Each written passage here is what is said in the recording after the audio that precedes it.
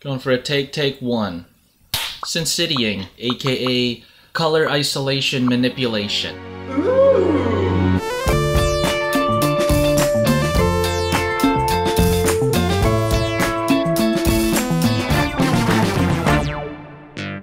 How to do it, why to do it, when to do it, who to do it to. You may have seen this in movies such as Sin City, the sequel to Sin City, other movies that are like Sin City. And I'm gonna show you how to do it. Super easy, it's super quick, and there's like just a couple clicks involved. So let's jump right in so you can make your footage way more stylized. I swear to God. Go in here, go to your adjustment layer. Okay. Bring your adjustment layer on top of your clip. I can do most of my color correction in this color tab, so I'm gonna click on that. And over here, you wanna go into your HSL secondaries. Click on your pen dropper tool. And with this specific image, what I want to isolate is this blue. It's beautiful, and I want all this blue to stay, and I want everything else to be black and white. So I'm going to find the most mid-ranged blue you can find. And what I mean by that is not the darkest blue, not the lightest blue, but the bluest blue. It's about right there. And over here we see that these parameters come up. And if you click on this box next to color gray, you'll see the blue that you've selected. Here, if you want to get some more of those dark blues and include some more of those white blues, all you do is click and drag these triangles to include more of that blue. Do the same thing over here. And as you do that, you can see that more of that water is being claimed. I don't want to get too much in there because then you start seeing that we're getting all these other fragmented blues up here. I think that's good for now. I'm going to check this off. I'm going to go down, and in this case, how I want to manipulate it is the saturation. So I want to make everything black and white. So if I go to saturation and bring it down to 0, I've taken all the color out of the blue that I've selected. Now I want to keep that blue. Easy fix, you go to this button, which is your inverse button. Give that a click, voila.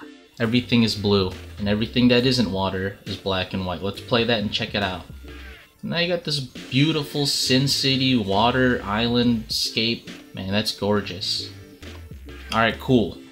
Let's do that again to another clip, except this time we're gonna want just one thing in color, but there's multiple things of the same color in the clip. Let's look at this butterfly clip.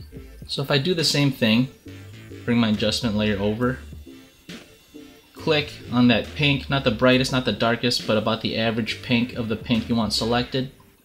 Click on this checkbox so you can see what you're claiming in terms of pinks.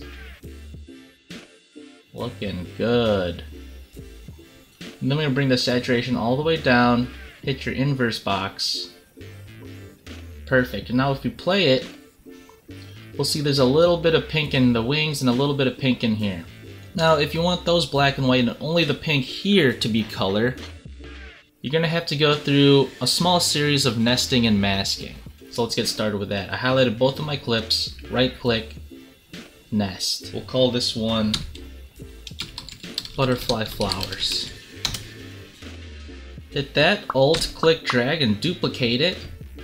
This bottom one, go back to your colors, basic correction, and just bring it down to 0. Now if we hit the eyeball here so we don't see this top layer, we can see that we've made this clip completely black and white. We want that. Now with the top one, go to your effects controls, highlight it, get your pen under opacity, and simply make a mask. You can make your mask way more detailed and better than that, but now you can see, you know, if I click this eyeball so I don't see this bottom layer, this is all of that clip that we're allowing our viewer to see. With that being said, underneath it, when everything else is black and white, that means this flower and this butterfly are not included in your color manipulation isolation.